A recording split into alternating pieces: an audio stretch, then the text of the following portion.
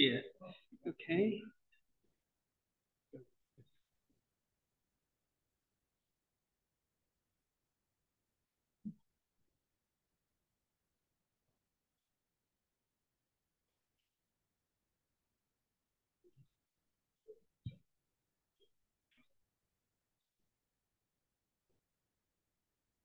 Okay, sorry. I'll just use the well, good morning. It's a great pleasure to see you all. A privilege and delight to be invited to contribute to this branch of the UNA. As a speaker pointed out, you know, I'm at LSE. I'm vaguely retired. I'm not sure academics ever really retire. The book I've written, How Did Britain Come to This, is a cry of pain, really, about what's happened to the country over my lifetime. And since I was retired, I had the time to look into what's gone wrong. The subtitle of the book is A Century of Systemic Failures of Governance. And one of the themes of the book is that every system is perfectly designed to get the results it gets. The reason why everything's failing all around us is not an accident. It's because sadly they're designed to fail in that way, and that's the theme of the talk. No, this doesn't move. If I go into, oh, there we go. Okay, right. So I'm going to talk very briefly. I aim to make it about half an hour less if I can. And I'm going to go through the round relatively quickly, so there's plenty of time for questions and discussions and clarification. One of the big ideas in the book is that what we describe as political settlements that lay the foundations under which governments work under different parties of government. And there were two major settlements in the 20th century. The first was Clement Attlee's Labour government from 1945 to 51 that laid the foundations under which that Labour government governed and successive Conservative and Labour governments until 1979, when, as I will explain, it was seen to be failing, and Margaret Thatcher was elected on a radical programme of what we describe as neoliberalism. I'm going to describe what neoliberalism is all about, because it's often used as a term of abuse. And then what I want to focus on, the core of the talk, is what we've experienced as the privatization of profits and socialization of losses. Catastrophically, of course, after the global financial crisis, where the bankers walked away with their obscene bonuses and the rest of us suffered austerity to pay it back. But what I want to explain also is that applies to privatization and outsourcing of government contracts, which is a key part of the neoliberal reforms. At the end, the final bit is just this truly distressing part of the way inequalities become entrenched in Britain under neoliberalism. And I see that as a cause of why people voted for Brexit. As one woman remarked in the Northeast, being told that leaving the EU would damage our GDP, she said, "It's not my GDP." And finally, at the end, question for you as to what sort of society we have got. So, basically, what we've got here is the world of the 1930s. And the point about the Attlee settlement is that what it aimed to do was to tackle the problems of the 1930s.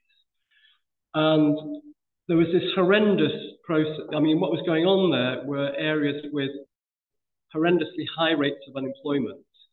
So in Jarrow, this is an iconic image of the Jarrow Crusade, where men walked 300 miles to London looking for jobs. Unemployment was 70%. And if you were unemployed in the 1930s, you're subjected to, if you wanted anything to live on, it was organized through the humiliating means test. So there was this 1932 hunger march in protest against the means test. That was stigmatizing and humiliating and didn't give you enough to live on.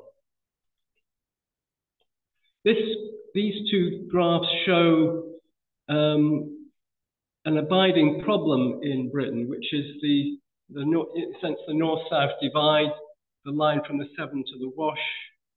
This is how unemployment varied across Britain in the first part of the 1930s and the second part of the 1930s. The red areas are where unemployment is lower than average, and the black areas where it's higher than average. And areas of extreme unemployment were the northeast and Wales. Now, extraordinary, the figure who set the agenda for the Attlee settlement was Sir William Beveridge. He was a complete pain in the neck. That was just unfortunate. He was one of the great and the good, and he thought he was one of the best. He's been described as the greatest director of LSE in its first century, but was actually forced to resign because he was so unpopular. He was a very unhappy workaholic. In the First World War, he'd risen to the top of the civil service, knew Churchill and Lloyd George. To come the Second World War, he thought, I'm God's gift to government, they'll surely want me back. And no one wanted him in government. And so it took him a long time to find his way in. And once he got in, he of course upset people so much they wanted to get rid of him. So what they did was to send him to Whitehall's equivalent of Siberia. This is like the 8th labour of Hercules, really. The terms of reference were to chair a committee of officials across 7 government departments and to undertake a survey of social insurance, health and services and make recommendations. And Beveridge understood full well what this meant and went home and wept. And the report he produced in 1942, the Beveridge report, has this, you can't actually read it, but it is a report on social and allied services, which you think would be an unlikely title for a bestseller, but people were queuing outside stationery offices to buy copies of this book. And the reason why it was such a success, and this report was transformational, is what Beveridge realized, it's a phrase of John Stuart Mill, if you can inform the passion of the multitude against the self-interest of the few, you can await the outcome with quiet satisfaction. And basically, the things that he did was, there was this shocking thing, given the terrible lives people had led in the 1930s with hunger and grinding poverty, was his analysis showed that there was no need for that to happen. The country had easily afforded to abolish it. And the other point he made is this thing about war's now a time for revolutionary change. And in his report, there are these 2 short paragraphs in which he identified his 5 giant evils of want, which is what his report was about, ignorance, disease, squalor, and idleness. And having set the agenda for the Attlee government, that's what they did. So the Attlee settlement drew on reports from the publications under the coalition government and then under the Attlee government. So they implemented effectively what Beveridge recommended should happen for Social Security in 1942. And then Keynes came up with policies that committed governments to full employment. Butler introduced the white paper for free state secondary education for the first time. And my famous namesake, Emeritus Bevan, as Minister of Health, was responsible for housing and committed the government to massive building of council houses of quality. And of course, is remembered for creating the National Health Service. But the thing I want to emphasize here is the pluralist nature of this settlement. You've got Keynes and Liberal were both, Beveridge and Keynes were both liberals. Butler was a conservative. Of course, Bevan was a firebrand socialist. And this is Peter Hennessy, the great chronicler of 20th century Britain, looking back, pointing out what a wonderful achievement the Attlee government was. And this is a judgment made over 40 years ago, saying that this, compared to any previous decade or since, and it seems true now, made Britain a kinder, gentler, and far better place to live, work, and die. But the problem was, of course, what the Attlee settlement was about was tackling the problem of the 1930s. To come the 1970s, it's beginning to fall apart. And this is a famous, some of you are my age, so you may remember this poster that led up to the 1979 election campaign by the Conservative government. Thatcher produced this striking poster when unemployment had reached record levels after the Second World War.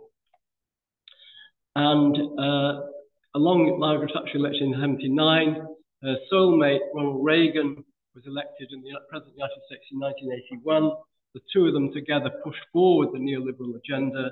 And in fact, you know, it sums up in a phrase from Reagan's inaugural address: "In our current crisis, government's not the solution to our problems, government is the problem." And then in the late 1980s, they appeared to be vindicated by the collapse of communism. This is the destruction of the Berlin Wall in 1989. And it seems this is Margaret Thatcher's mantra: there is no alternative, and it seems to be vindicated by that. And this is an analysis showing what we describe as a natural experiment between different parts of Germany in terms of GDP per capita, showing that those in the East, after this is 40 years of communism, were a quarter as well off as those in the West.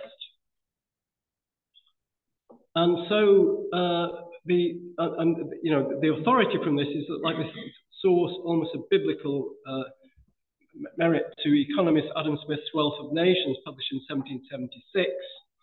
And what they take are these two very famous phrases from that, about talking about self-interest being the thing that drives the butcher, baker, and brewer, and this phrase, the invisible hand, that the market works like the invisible hand to serve social purposes.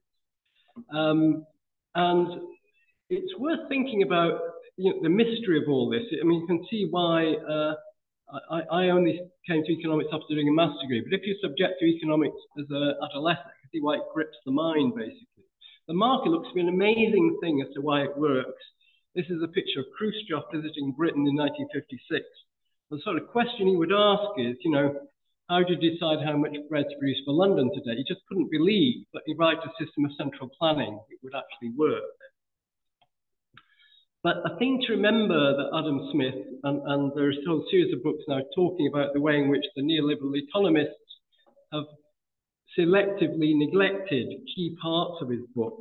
They're talking about, with a rich understanding where markets work and fail, talking about basically, you have to remember that suppliers will be out to screw you if they possibly can. Now, what neoliberalism has done is to say there are two things. One is we should go from government to markets. I'm sorry about this. This is what happens when you switch from one computer to another.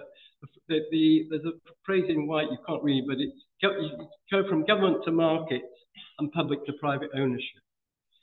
So what the program that's then put in place, which we've all experienced, is you privatize utility, outsource government services, and use choice and competition in healthcare and education.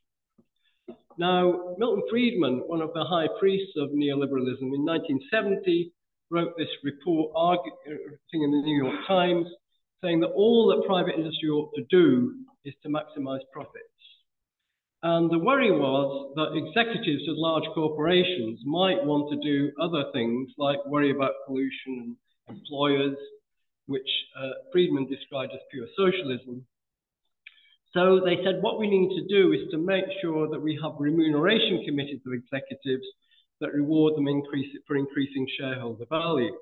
And what that then leads into the world we describe as a financialized world of financial engineering, in which what you get rewarded for as an executive is basically, paying out dividends. If you can run up debt from dividends, that's fine.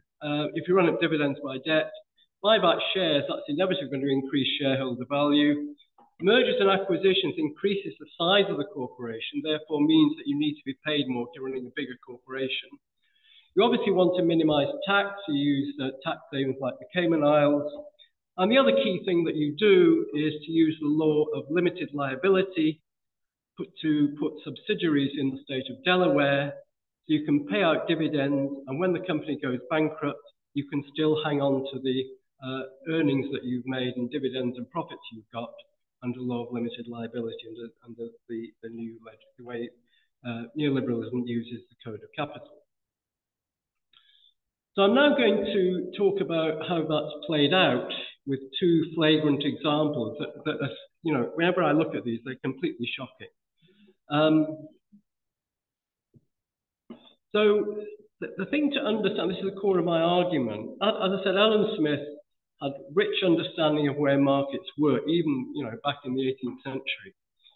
So if you think about the market for bread as this exemplar of where markets were, that satisfies a whole set of very stringent conditions. We're very good at buying bread. It's not a complicated thing. We do it often. You can assess quality. If you don't like it, you don't go back to the bread shop. The supply side is very weak. They're in competition with each other, no barriers to entry. The markets can test. If you provide awful bread, you'll exit the market. This really is the invisible hand. It's what we call the spot market. I don't go into a bread shop and write a contract for buying bread. I just go in and buy the bread. I look at what's available and decide what I'm going to pay and get it.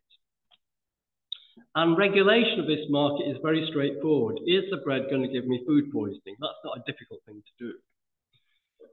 Now, we never come to this horrendously, you know, you and me are both served by Thames Water. Now, the thing is, it's really, I know, this is just bewildering. I mean, if you compare this, can I go back? You can't go back, can I? No. But if you compare this with the market for bread, you can see this is stripped out, basically. All the things that make the bread market work are completely absent.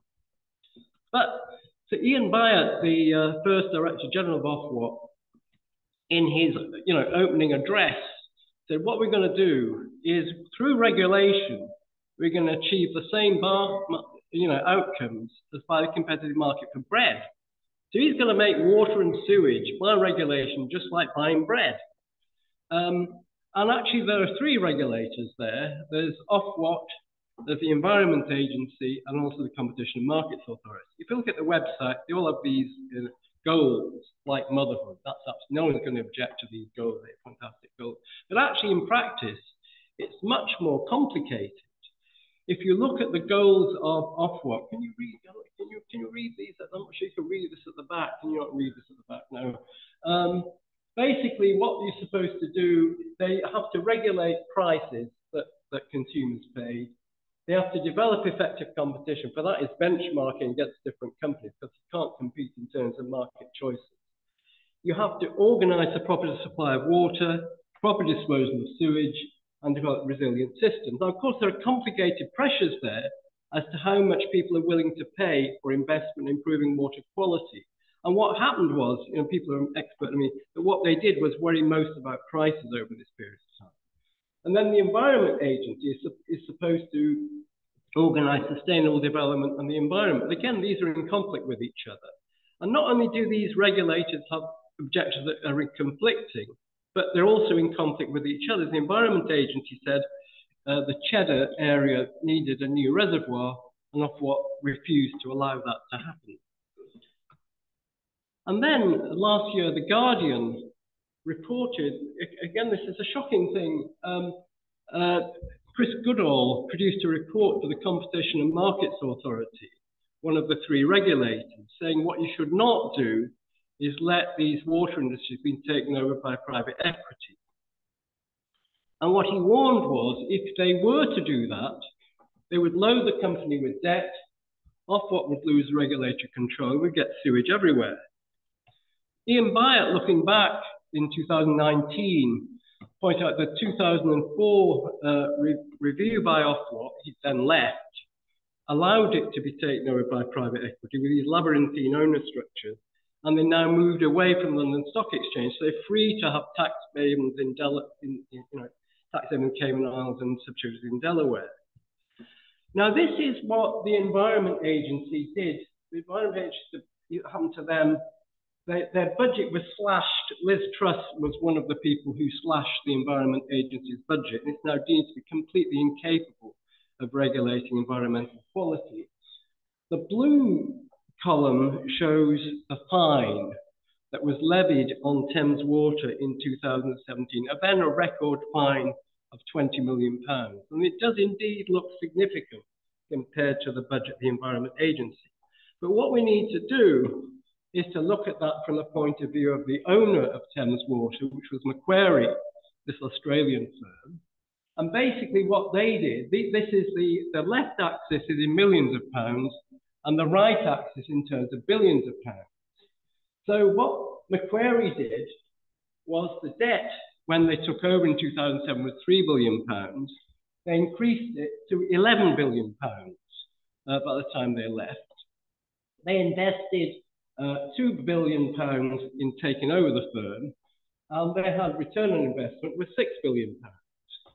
The pension fund was in surplus and went into deficit under their ownership of 2%.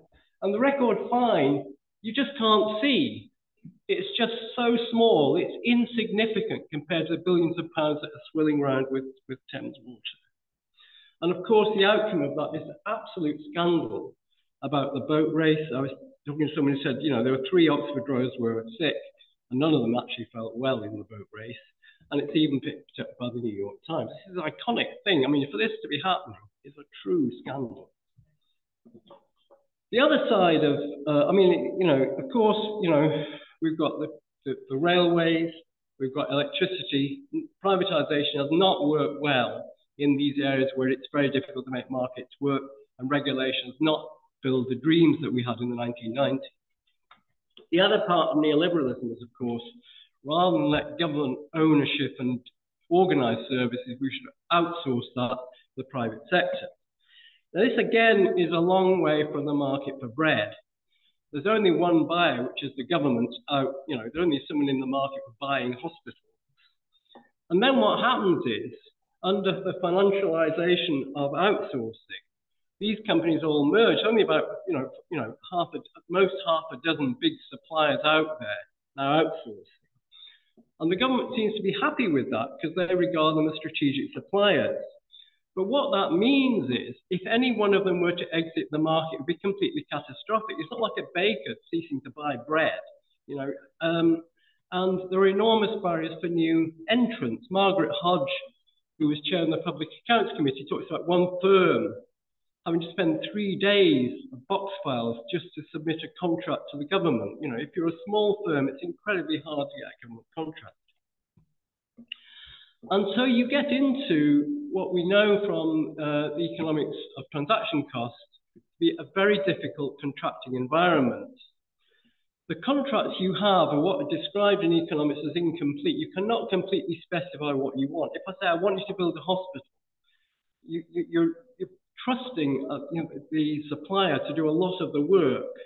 And we know that if you have an incomplete contract and you put enormous pressure on prices, you'll get poor quality.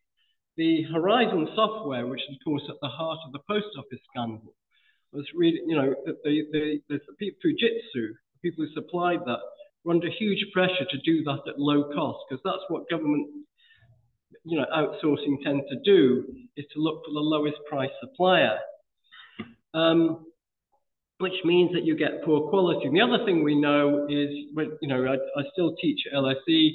We have people come to talk to our students, and those from private sector firms who contract with government said, when we go in, we send in our 5-star generals. This is really important to us, this contract. We meet civil servants in the 20s.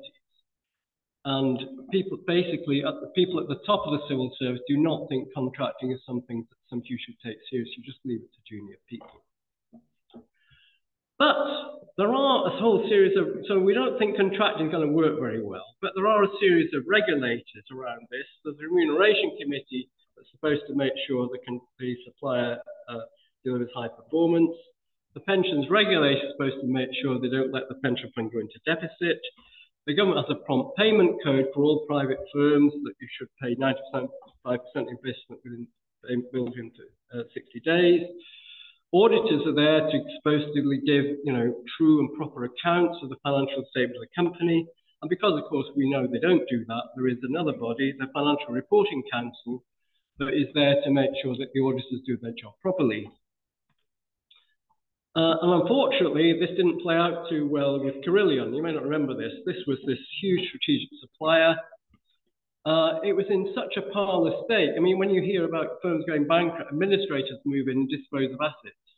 There were no assets to dispose of. This was liquidated. It was just in such a terrible state.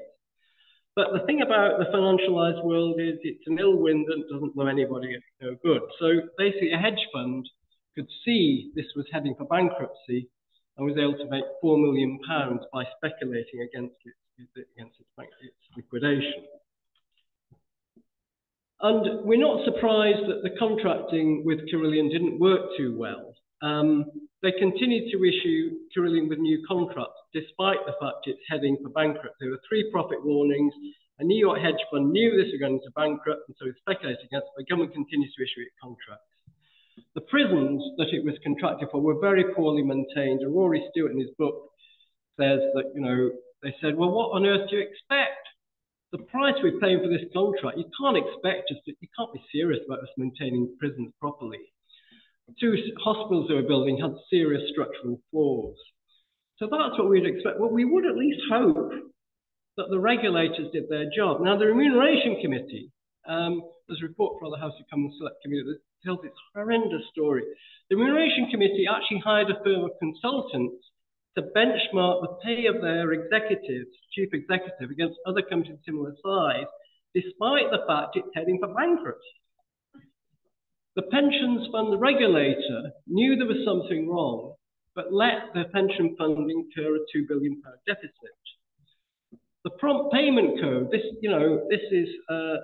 was completely ignored by Carillion. In fact, you had to accept a discount if you paid on time. This is foreign government's strategic supplier violating its own prompt payment code. This is a signal to the hedge fund it's going to go bankrupt. So in the end, the subcontractor left owed £2 billion when it went bankrupt. The auditor was completely fragrant, and it was later fined a record fine by the Financial Reporting Council. But at the time, it failed to act, although it could see that KPMG was doing things very badly.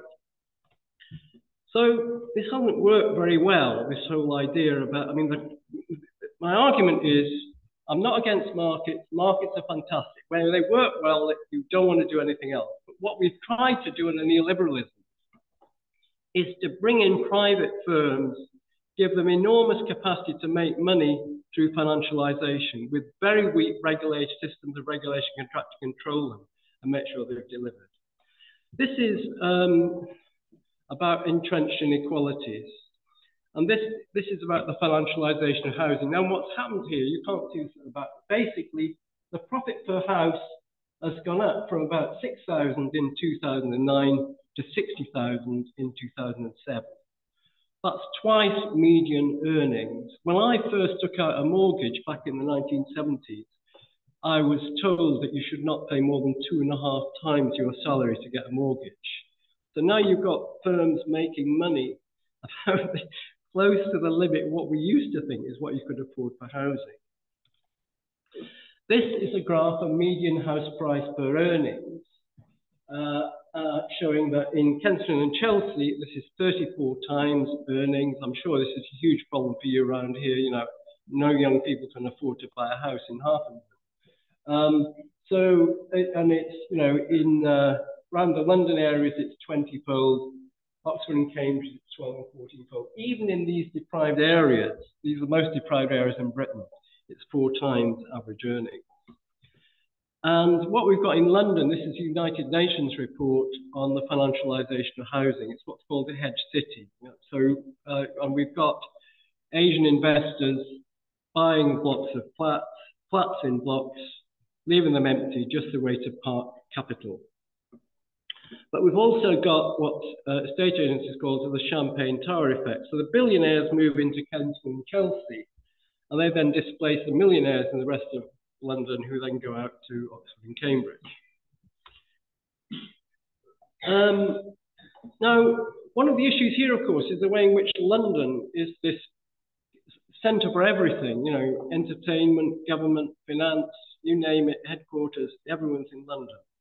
This is analysis by the data analyst of the Financial Times, Bern Murdoch, looking at how much do different cities contribute to GDP per capita in different countries. And what they find is, across different countries, the Netherlands with Amsterdam. And now there's a small country. Amsterdam accounts for 5% of GDP. What's London? It's 14% of GDP. So this is quite out of line with these other countries. And he also worked out the rest of the UK is poorer than Mississippi, if you take London. I now want to look at GDP per capita of the poorest regions. And here what I've done is to compare the United Kingdom, Italy, West and East Germany. And the reason I've picked East and West Germany is, of course, because East Germany suffered communism for 40 years. As I showed at the end of communism in 1991, it had GDP become a quarter of the West. What this shows is that the red column is East Germany, the orange column is West Germany. And the poorest regions in East Germany are now at the same level as the poorest regions in West Germany. The poorest regions in Italy are those that are disfigured by organised crime. These varieties of organised crime. The notorious north-south divide in Italy. You can understand why they're poor. But the thing is, sorry, I can't go back now, can I? What you can see, sorry, I just, yeah. Can I go back? It doesn't seem.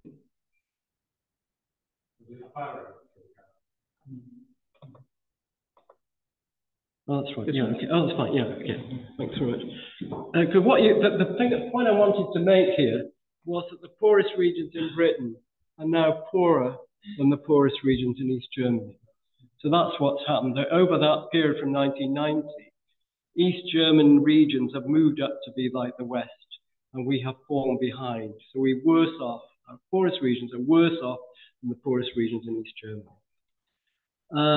If you look across the Italy and Germany, the ratio from rich to poor, where we'd expect there to be serious structural inequalities is threefold.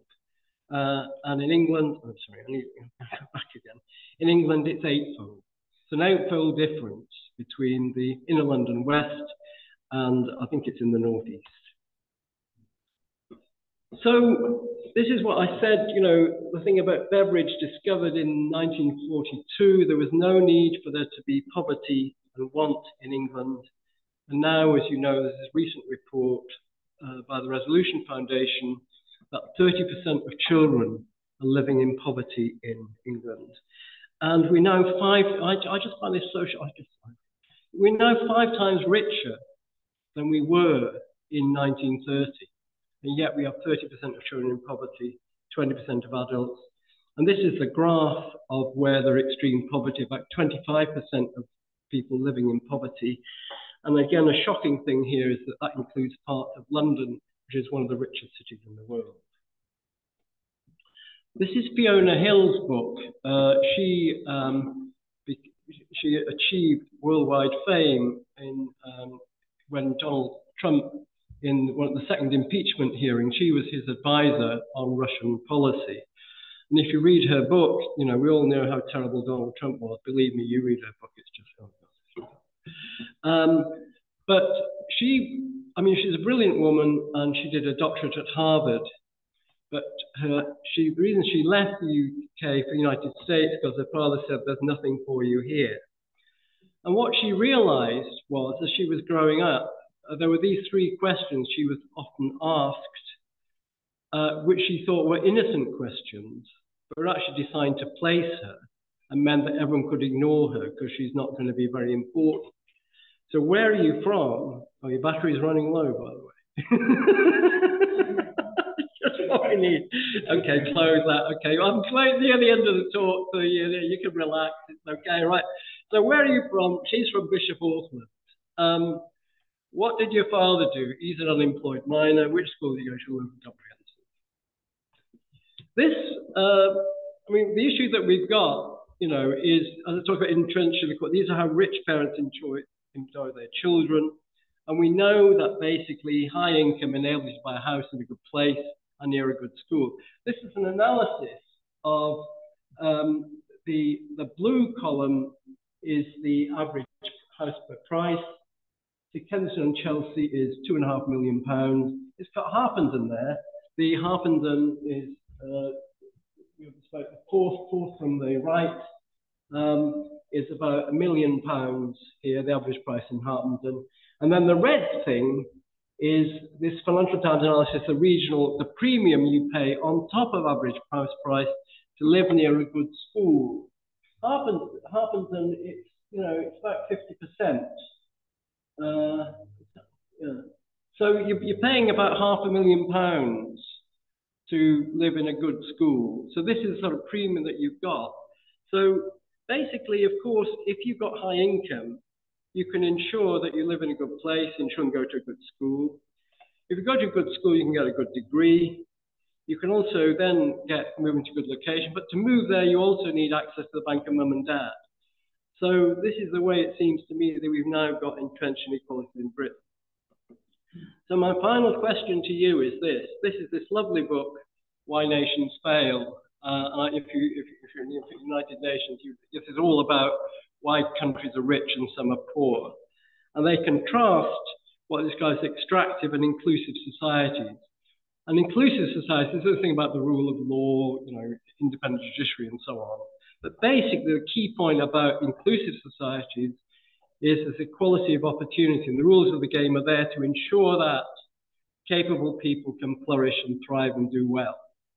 Extractive societies is where an economic elite set up barriers to make sure that they preserve access to the goods in society for themselves and the organised rules of the game to feed into that. So my question to you is, do you feel that Britain now is an inclusive or an extractive society? Thank you very much.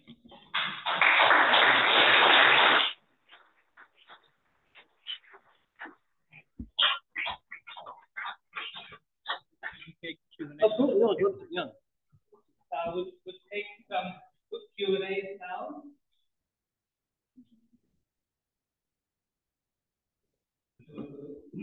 Hello. What is it that Germany is doing right? They don't have the same financialized economy. There was analysis by an American economist looking at what happened to Britain and after the Thatcher settlements in the early 1990s. And he argued that what Britain was characterized was relatively small firms, strong unions, and a lack of capability to form modern enterprises. So he said the trouble is that what Britain needed was both the development on the finance side, that were people that would lend to large corporations, and large corporations that required that kind of finance. And the market would not enable both these things to happen simultaneously.